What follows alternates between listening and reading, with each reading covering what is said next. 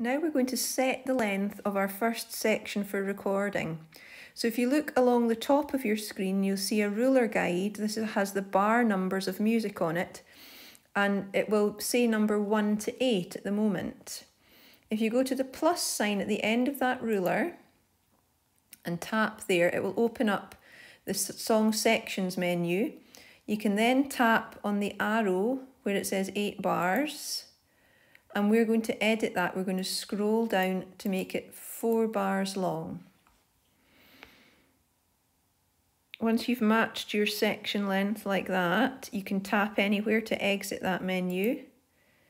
And if you look along the top, you should now have number 1 to 4. So that's your first 4 bar section. Now, if I tap play, you'll hear what's called the click track, which you're going to record along with. So the first thing to do is to play your click track and practice tapping your finger gently on your desk in time with those clicks. It's really important when you record that you play as close to in time with that beat as you can. Okay? So once you've had a listen and you've focused in to that tempo, the speed of that click track, you can stop at the top, and then you'll notice that this arrow is about halfway along the ruler. We need that to be at the beginning of the ruler for recording. So I'm going to tap return here at the top next to the play button, and the arrow will jump back to the beginning so that when I record, I will be recording from the beginning of the section. Now, the notes for section A are really simple in the chords. We're just going to play 16 C's. Okay, the place to tap for your C chord is the second top space on the chord strip here.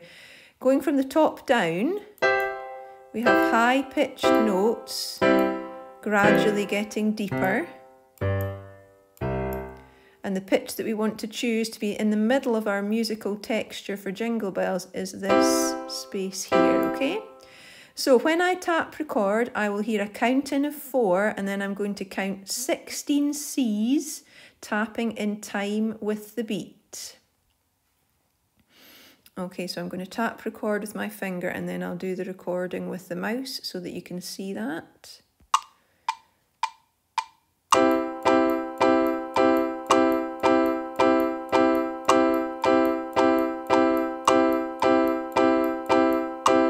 Now it will play back to me what I've recorded. I'll just tap stop there. If you haven't quite got it in time with the beat and you want to re-record, that's fine. You just tap return so that your arrow goes back to the beginning. And then if you tap record, it will just record over your previous recording, and you can redo it as many times as you need to. Okay, well done.